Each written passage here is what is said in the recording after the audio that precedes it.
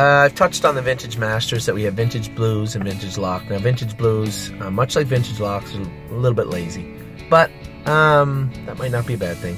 The last few times, if you watched her first video, she had made some breaks in the turns, training. She hasn't done that in a while. She looked great the other day training. She's been in 235 or 236, I think. And we've been a mile and a half with her a couple of times now. I think once she grows into her big body, and her head gets in the game, when the starting gate comes out, I think you're going to see the best Vintage Blues you're going to see. She holds back training, and there's no need to be too hard on her.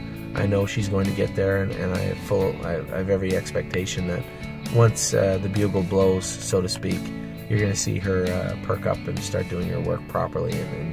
And it's hard because, you know, we've had lazy horses before. Rose Run Speedster was a lazy horse last year. So was Bourbon and Barley, and both of them, when they got behind the gate, turned into real race horses. So in that regard, I'm not really concerned on either Vintage Lock or Vintage Blues getting there. I think they'll both get there.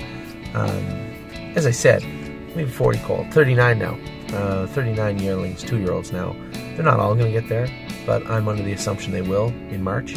So we'll see how things progress throughout the next few months. But this affiliate, I believe, will get there, and I think once she sees the starting gate and gets some real fast training miles into her, I think she's really going to like her work and like what she's doing. And she got a beautiful gait as it is now. So I have every reason to believe that Vintage Blues will get to the races. Will do some good things for us in the summer of 2017.